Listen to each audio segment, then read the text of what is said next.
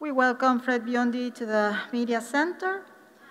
Fred, you've had 2 top 10s. This is your 5th LAAC. One in 2019, you finished tied 6 in Casa de Campo. You finished runner-up last year. 22 years old, you're the best ranked player this year at the Latin American Amateur Championship. You're finishing your college in the University of Florida. You're a senior there.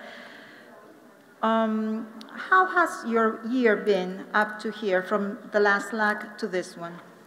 My life and my year has been really good. It changed a lot too since the last LAAC.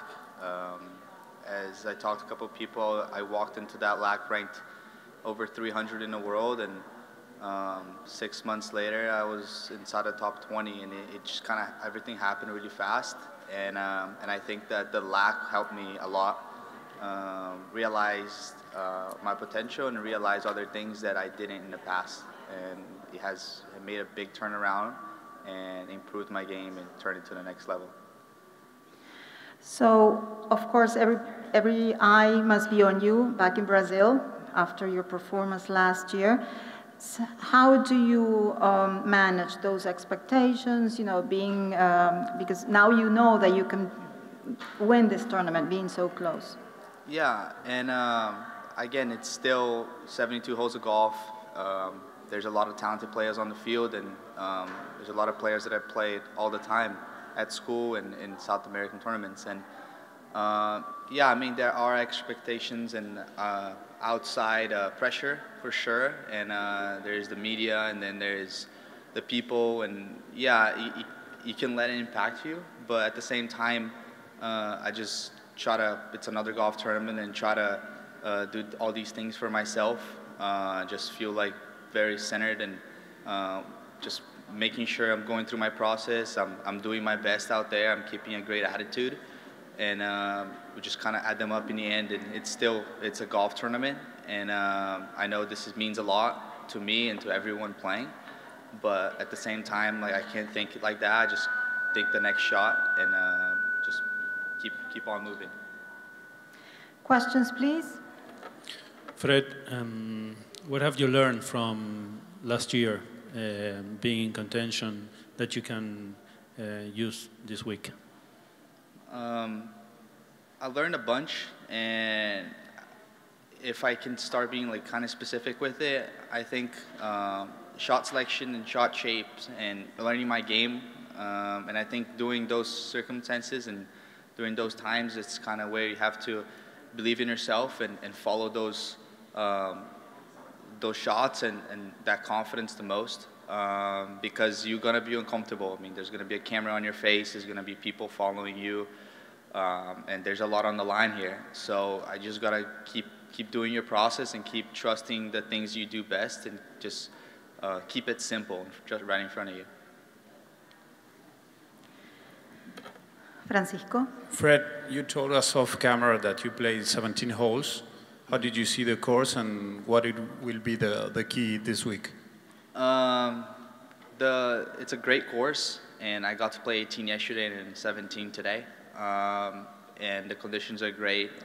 It's pretty straightforward kind of in front of you. I think the wind can play a big factor here. It can make the holes play really long or play really hard. And, but again, just try to hit a lot of fairways. There's a couple tight holes, there's water pretty much everywhere out here, and just keep it simple, keep giving yourself looks, take advantage of some short par fives or some wedges that you have, and just make less mistakes. The rough isn't something that's really a penalty out here, unless you have a really long iron in, but it's kind of picking good lines, hitting good shots, and just kind of keeping in front of you.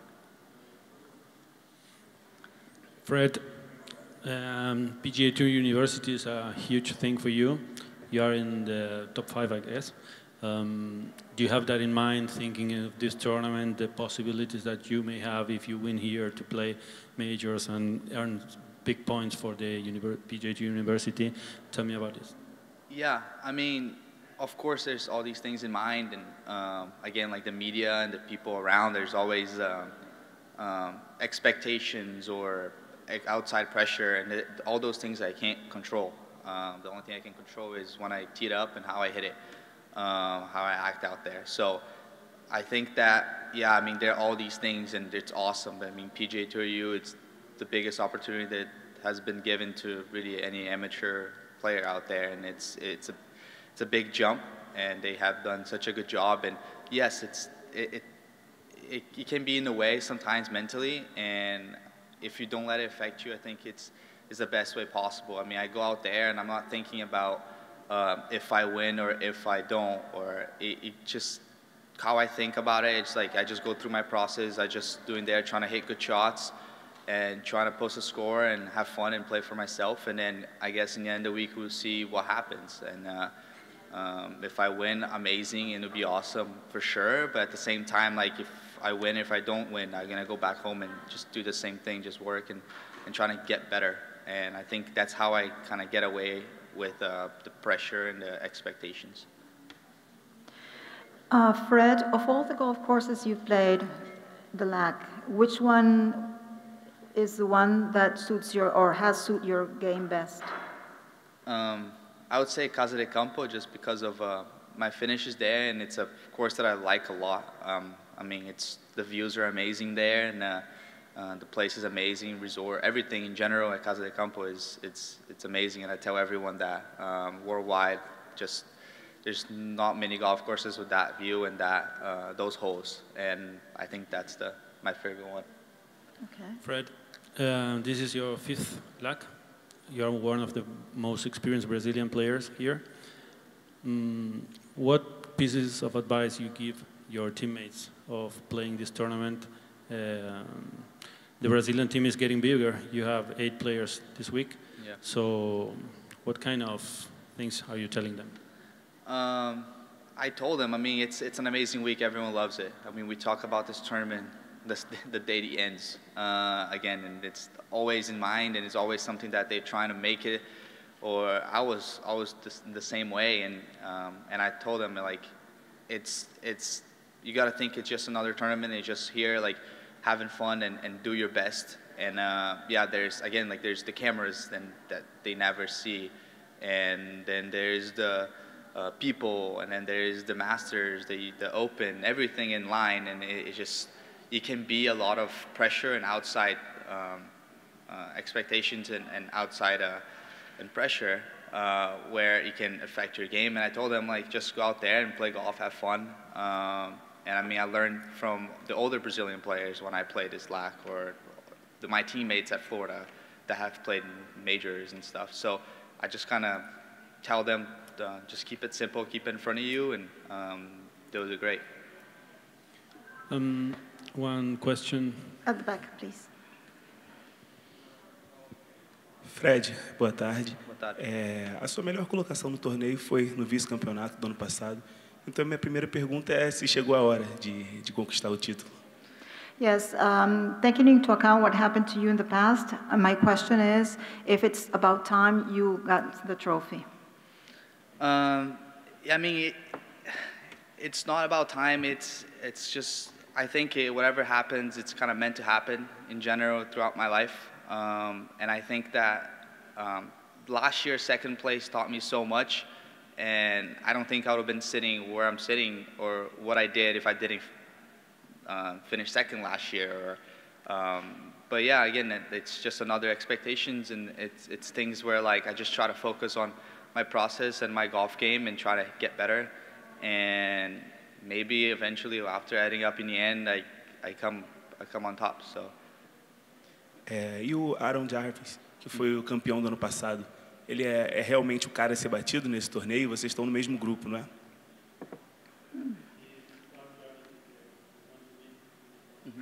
Okay, the question is Aaron Jarvis the one to beat in this tournament? There's a lot of players here. I mean, the whole field can be the people to beat. I'm not playing on a golf course. I'm not playing against somebody. I'm playing against myself in the course, and that's it. And Aaron's a great player. It's a great friend of mine too, and did awesome things. And I'm happy for him. But I think that it's not like he's the player to beat. It's not like Mateo or whoever. is the player to beat. It's just everybody, and it's I'm not really going out there like on my mindset of like, okay, I'm thinking about just beating him or him in specific. I'm just going there and try to play the best I can that day. From Fernando. Fred, are you happy with your caddy? Yeah. Fernando is actually pretty cool because Eric from Puerto Rico asked me if I had a caddy, and he's like, I have a good caddy for you, and he pulled me aside, and he shows me Fernando. I'm like, that's perfect. That's all I needed. And he's great. He knows he's a really good player. He's been messing around, chipping and putting. He probably made more putts than I did this last 2 days, and it's just great. We're having a lot of fun, and he knows what he's doing to the best level, so it's perfect. The last question. One last. Being in contention last year, having 8 Brazilian here, is it golf growing in Brazil? We know that it's not a big sport there, but is it getting bigger? Yeah, I think so. Of course, it's not a crazy rate, and it's not golf is still a very small thing in Brazil. It's not very known. It's hard for a lot of people in Brazil to have access to golf courses, to have access to golf clubs, and it's tough. And I know a lot of people doing great things in Brazil. Both of them played in my club when I play there. Felipe started US Kids in Brazil, and that has grown a bunch. Got a lot of kids to play in the United States after, and it's growing a lot in that department. And there's a project that another friend that plays in my club started, and he's doing for the community, getting a lot of kids involved and getting them into these nice golf courses at sometimes, and having games, and it's growing. It's still a very hard sport to grow, and I would love to help in any manner I can, but I think that hopefully in the future it grows a little bigger and it becomes a bigger part of the culture. Thank you, Fred, and good luck this week. Thank you.